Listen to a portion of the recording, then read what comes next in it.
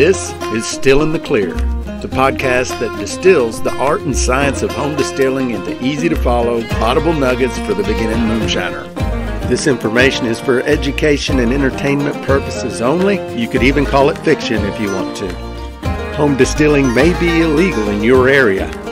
I'm your host, Cyrus, and I'm just a guy that lives in the woods and likes to make shine. So let's get into it.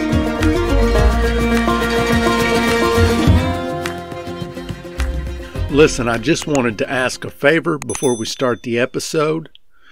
When working to gain exposure for this podcast, it helps to have reviews and ratings.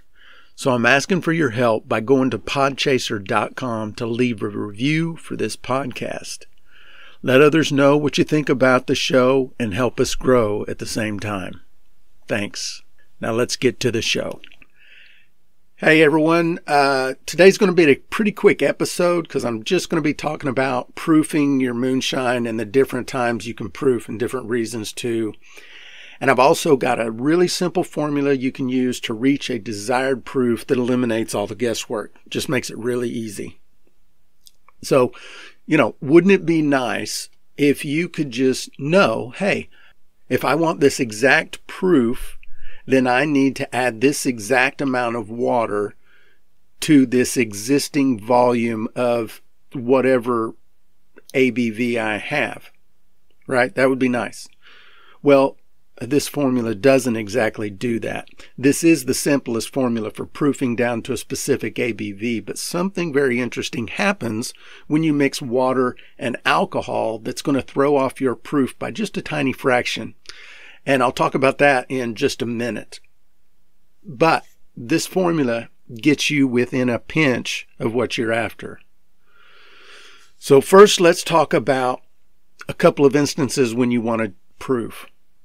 Number one, whenever you're making multiple still runs, it's kind of an unwritten safety rule that running a still with anything higher than 40% ABV is a safety risk, and it shouldn't be done.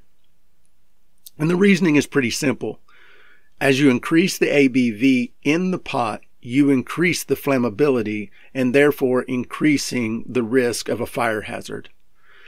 And I have no idea why 40% is this magical safe number, but I bet there's someone out there who knows, and I would love for you to let me know what that reason is. And there's links down in the show notes where you can contact me and just send me a note and say, hey, this is why, and that would be awesome. Then I would know too. Now, there are some points to be made against this idea of using anything higher than 40%, and you can go out into the Webernet and find it. But I'm not going to make those arguments because I think safety should come first, and there's just not a lot to be gained by distilling from something higher than 40%.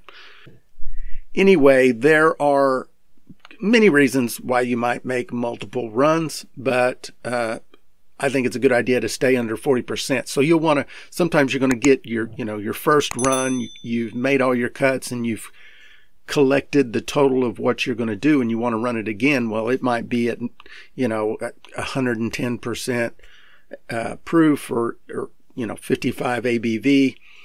So you're going to want to proof that down to 40 before you make your next run. Just an example.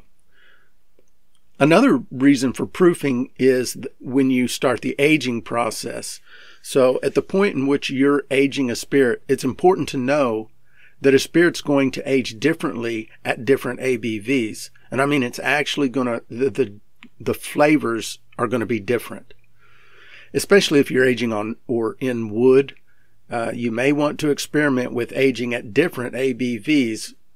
Different spirits are going to age differently at different ABV.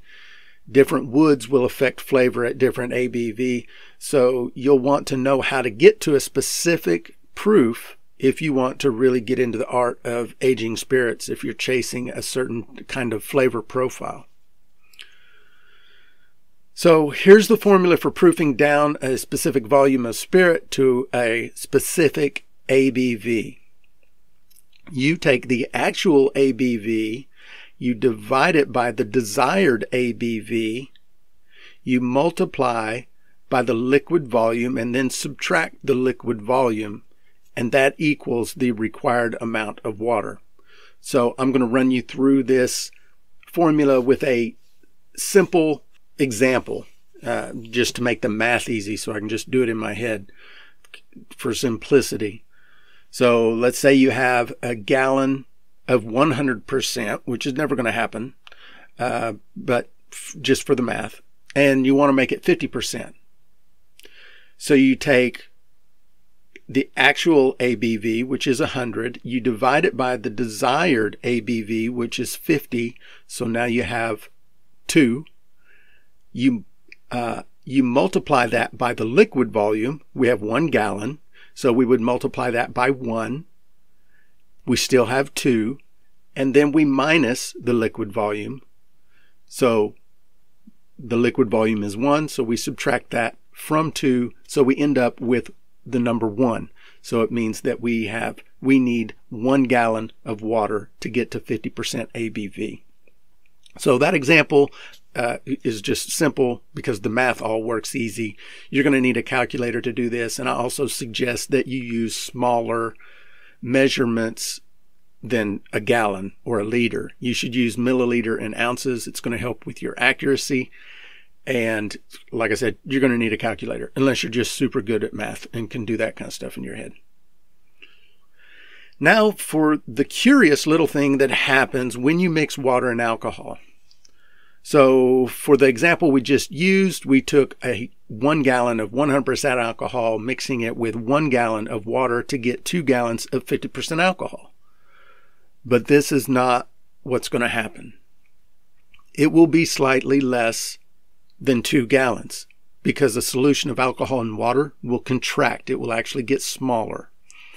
Now it's just a slight difference, but there will actually be slightly less than 2 gallons. So the proof is going to be slightly higher.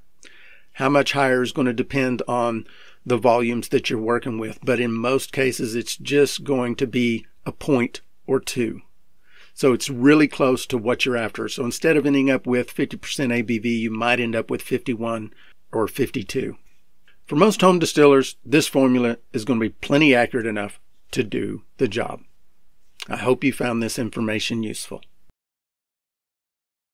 Well, that wraps up this week's episode. I hope you enjoyed it. Share this episode with people you think might enjoy it. That would be much appreciated. It'll sure help our show grow.